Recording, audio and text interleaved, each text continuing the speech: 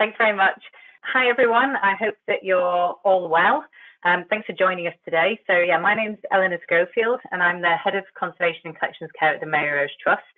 Broadly speaking, my job is everything to do with looking after the collection. So this can be physically stabilizing the objects, also looking after the environment in which all those objects are. So this is the temperature, the humidity. So all of the maintenance falls under my department because there's a lot of kit to create that.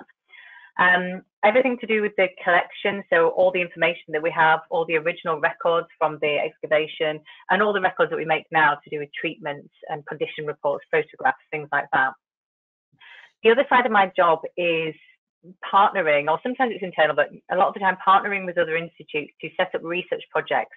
And all of this is to understand the materials, develop new treatments, develop new methods of looking at the materials.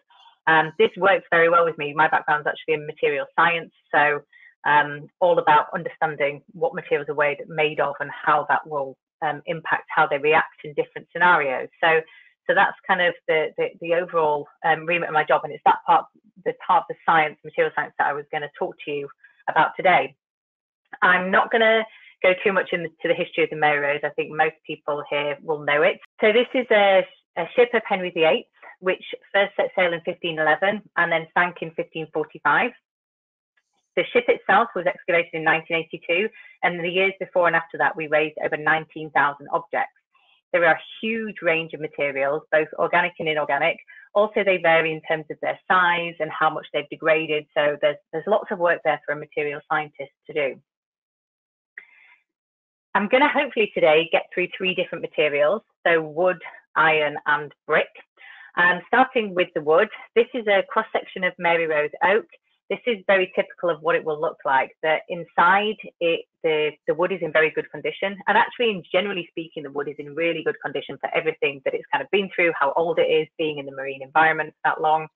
And the cross-section is very typical that you will see when you look at the light microscope and the scanning electron microscope image that I've put there, that the cells are very full. And this is really how you would expect fresh oaks to look. When you move to the exterior, however, it's much darker, and you can then see why that is in the light micrograph and the scanning electron micrograph. And that's because some of the material is degraded. It's simply not there. And in its place is the water. Now, when we excavate it, if we just let that water come out, you would leave a void there. So there would be a loss of structural stability to the material, and it can cause it to shrink and crack. And obviously, we don't want this to happen. In terms of then conserving the artifacts, it's very typical with the wood to do a consolidation treatment. We have always used polyethylene glycol, or PEG as we call it. There are other options available, but this is probably the most common. Here I'm showing some barrel staves. So you see them in a tank, and they will be put into this tank of PEG, a tank of water to start with, and then PEG will be gradually introduced to it. And then on the right is one of our big freeze dryers. This is the preferable way to dry the wood. It's quicker, and so you get less changes in the dimensions. You get favorable results, basically.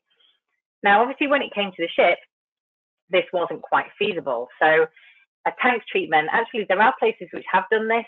So the Bremen Cog, they did do a tank treatment, and they had windows in to look at it, but it was quite tricky, quite difficult. The solution, whilst it starts very clear with the PEG in it, very rapidly becomes quite murky. So what I'm showing here is the spray system that was constructed around the Mary Rose. So on the left is when we were spraying with PEG 200, which is a lower grade PEG, a smaller molecule. This was a liquid at room temperature, so it's a kind of easier situation to deal with. We then moved to PEG 2000. Now what this does is it's a higher grade polymer, and so it really seals that degraded surface. Now, this actually is a solid at room temperature. It needed to be heated, so we needed to take out the entire spray system and install a new one to be able to cope with that hot liquid. And the photo on the right is showing literally the day before we turned the sprays off. You can't see very much, but that's kind of the point. These are the conditions that we were working in. It was around 30 degrees, about 98, 99% humidity in there. Pretty hard going to work in there, very slippy surface, and we would wear an oxygen hood, which would immediately steam up as soon as you went in there. So yeah, this shows the kind of environment of what it was like before we turned the sprays off. In terms of then going to drying, so I started working at the Mary Rose in 2012. It was a year before we turned the sprays off. So a big part of my job was preparing the ship for drying. not only in terms of understanding the wood, but also facilitating all of the work that had to be done from a construction point of view, and also to facilitate the drying of the ship. So we have two cranes alongside the ship. That's one thing that I didn't think I would ever have, is my crane driving license. And we would use this to access the ship and install this framework where we would then be able to hang these drying tubes, which would deliver the air to the ship. What we wanted to do by this was ensure that each part of the ship had the same temperature, humidity, and velocity. Because when you do that, you will reduce the fact of the possibility of one part drying faster than the other. So you can see in the bottom left-hand image, this is when the tubes were open and the windows that we had into the ship hull that you can see. And then that bottom right-hand image is of the 3 air handling units, which are tucked down in the dock bottom, and they are what deliver the air into the ship hull for the drying and now to create the stable environment in there. So that kind of gives you an idea when I talk about there being lots of maintenance, it's on huge bits of kit like this. Now then on to the research, we knew that there would be some movement of the hull, and we had completed a laser scan, which actually was primarily done to work out the airflow around the ship. So we did computational fluid dynamics to look at the airflow to make sure that you were getting the same temperature, humidity, and velocity around the ship to ensure even air drying and to try to eliminate any distortions. So we had that laser scan, and then I kind of caught wind of other laser scans that would happen, and then we had opportunity for some to be taken after we'd started drying. This actually did take years of my life trying to get some of this data. We didn't have some of it at the Mary Rose. It was one of those things where it was taken years ago. It was by a company, and then I'd contact that company and they'd be bought by another company. And then miraculously, after a few years, I'd managed to get all the data together, and very kindly being helped by people at BAE Systems on the dockyard to assimilate all this data together. This is just to give you an idea of the kind of information you can get and the kind of differences you can see between the scans and some of the movement. And that's quite a large movement you can see there, but what I would say is that's a timber that actually doesn't have much supporting it to the cradle. So it is one of the points where you would expect the most movement. Now, this is kind of just looking at it straight. What we're doing now is drilling down into that data. There's so much information you can get from that, and it's actually the basis of a PhD project at Imperial College London, a student there who started last September.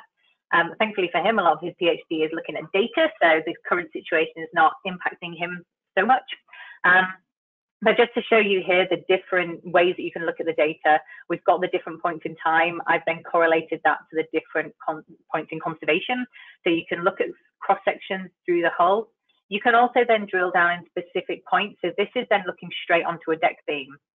You can see when we were spraying with PEG that the deck beam is straight and it is square. And then sadly, as we've started drying, it has twisted a bit.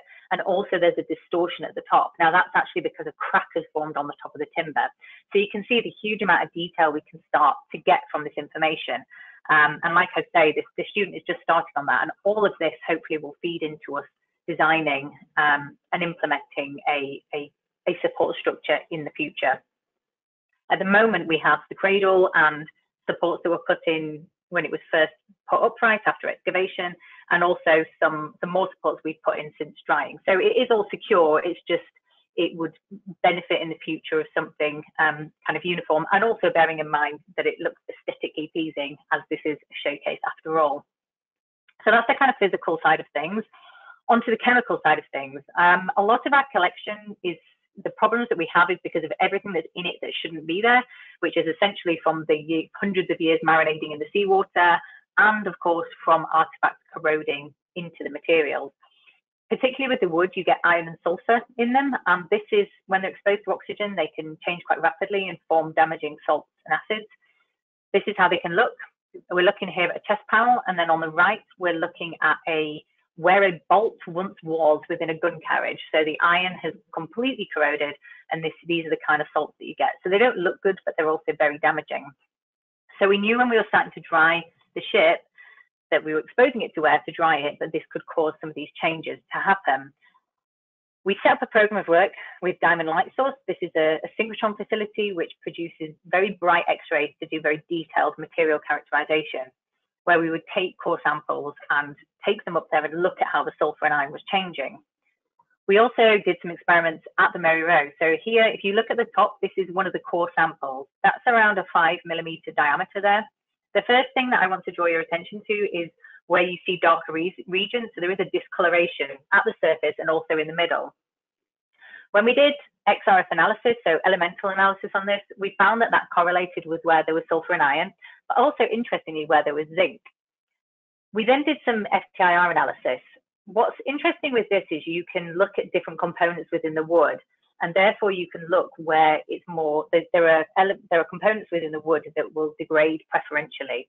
So you end up with a different proportion of the different components because some of it's been lost.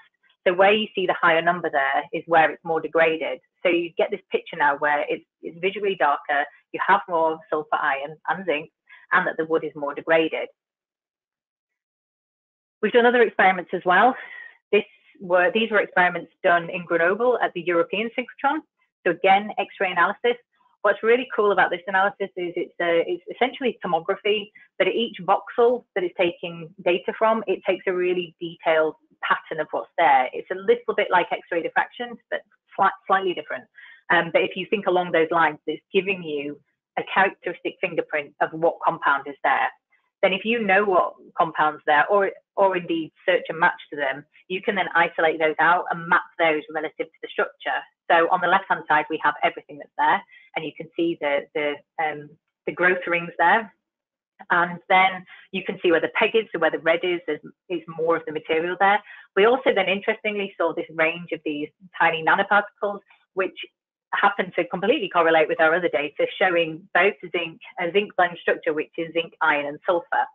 So all of these things kind of help us build up a picture of what's there, how it's changing, and where it is. Because obviously, if we try to develop a treatment, we need to know where it is within the wood to try and target it. This then leads on to some of the treatments we've tried to develop. Some of the initial work I did at the University of Kent was working on neutralization treatments, where you would add something into the wood and it would neutralize the acidic source that was there. This certainly it works, and there are definite situations where we'll use it, and we continue to develop that at the Mary Rose. But the thing that always didn't sit comfortably with me was you are yet again adding something to the material, which I would prefer not to do. When I was at the University of Kent years ago, I worked with somebody who did a lot of work on magnetic nanoparticles, and I knew that you could get them to do all kinds of weird and wonderful things, namely that you can functionalize them. So essentially, you can add something onto the particle to do a particular job for you. Some of you will have heard of things like DTPA and EDTA. They are chelating agents for iron. So what we did was attach something comparable to that. It's actually called porphyrin, but it does the same job as DTPA. And we attach it onto the particle. And the idea with this work is that you would drive the particles into the wood, it would scavenge the iron that's there, and then draw it out again.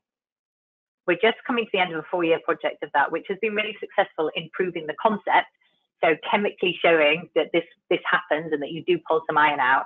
And now we're trying to find the means of how we go about thoroughly testing all of that, looking how effective it is. Does it cause any damage to the wood? Do you leave any of these particles in there? But as a kind of proof of concept, it's really exciting because, as I said before, lots of our collection suffers because of things that are in it that shouldn't be there. And if we could find a way to take it out, that would be great. So lots more work to do there, but some promising results. So on to my next material, the iron cannonballs. In our museum, we have mixed display cases. This was really to enable us to be able to tell the story in the way we wanted to. And for most of the materials, this is fine, but it did cause some problem for our iron cannonballs as we chose a humidity which was safe, more favorable to the organics. Now, what we saw was that some of the cannonballs started to corrode and be damaged, and so we've taken a lot of them off display now. The problem with the cannonballs and with iron is it's the chlorine from the salt that gets in there. So once you have a right combination of factors in terms of the chlorine, the humidity, and the air, it can corrode kind of from the inside out, and you can see the image on the right, it just literally peels off and falls to pieces. As we have we have over 1,200 cannonballs. Actually, still 900 of them are still in a passive solution and have been ever since excavation.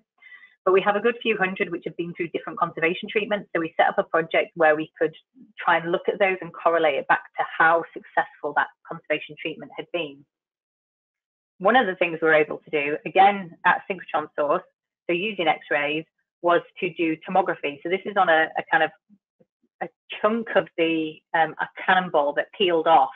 So it could easily have been from that image I showed before, it's just peeled off there.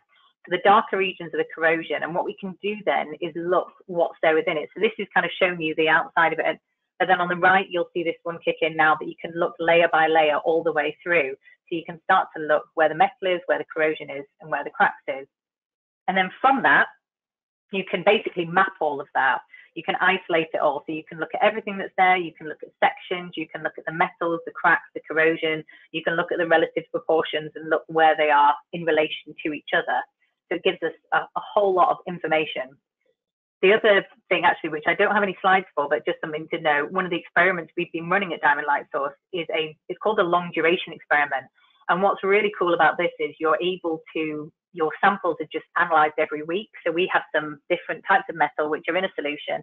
Then every week a robotic arm brings them out, they're analyzed, and then they're put down again back into their solution. So we can actually look real time what is happening with the materials. And all of this, again, hopefully will help us or inform us of what to do with those 900 cannonballs we still have left, which haven't been through a kind of active conservation. And then my last material, we really recently have started doing some research on our bricks. We have thousands of bricks, a lot of them from the galley. And what you see is these salts start to form on the brick, particularly when they've been in a high humidity. What we did, this is about a year ago, we had an intern who was with us for a while. We took a selection of them and did some initial analysis on them. Now, these are primarily, again, sulfur origin.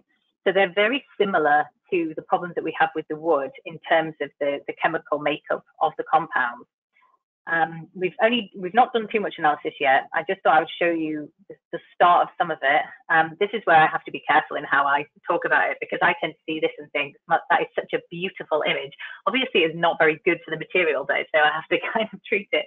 Be careful how enthusiastic I get about it, but it is a very beautiful SEM image. And then you also get the compositional analysis with it.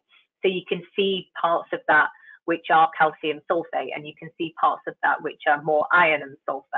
And then again, we've just a few months ago took some samples to Diamond Light Source. We tried to do some benchtop X-ray diffraction, but the problem is you have so many different compounds in one place, you just don't get the resolution.